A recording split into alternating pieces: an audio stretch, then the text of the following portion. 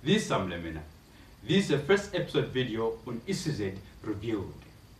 In this video, I'm going to explain to you the easiest way you can get 14 free marks in final examination mathematics paper 2.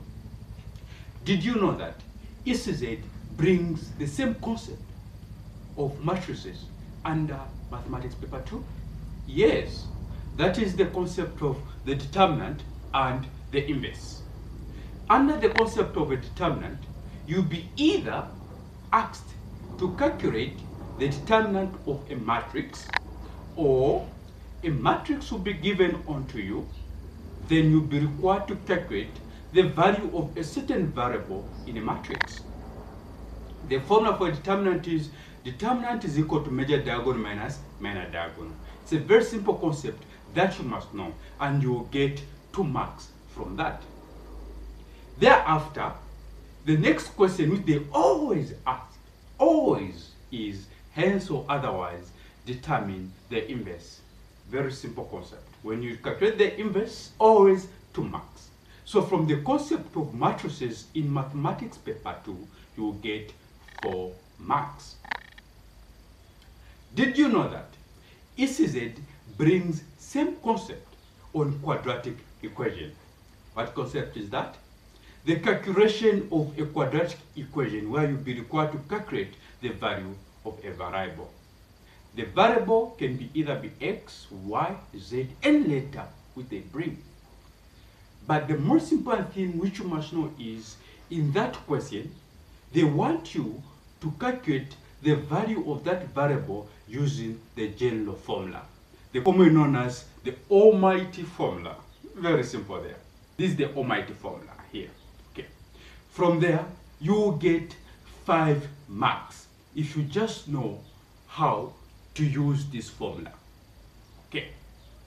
Furthermore, did you know that ECZ brings the concept of single fraction each and every final mathematics paper 2? Yes, they do. Single fraction. Single fraction comes from the concept of how to add and subtract fractions. The same way which we add and subtract fractions, that's the same way which you must calculate a single fraction. From there, you will get 3 marks. Very simple concept. It's actually a very simple concept.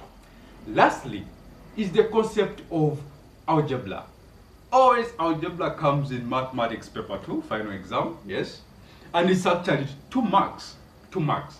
But if you are lucky, they brings even 3 questions on algebra where they asked you to simplify an algebraic expression. It's a very simple concept, and you get 2 marks.